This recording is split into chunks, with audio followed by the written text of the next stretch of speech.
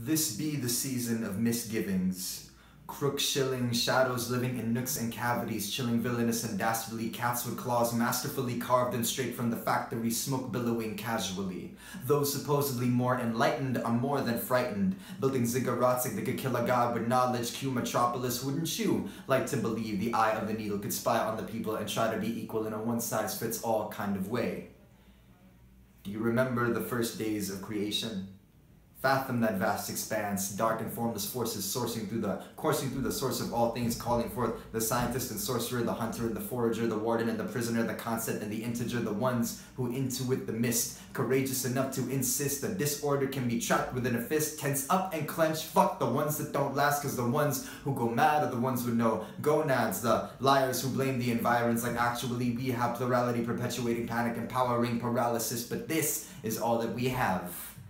Sweet child, budding morning star, keep a can of mace in your pocket, a knife in your sleeve, and a photo in your locket, and your wings in the closet for the day when the floor falls under you. Climb to the sun, but it's your call.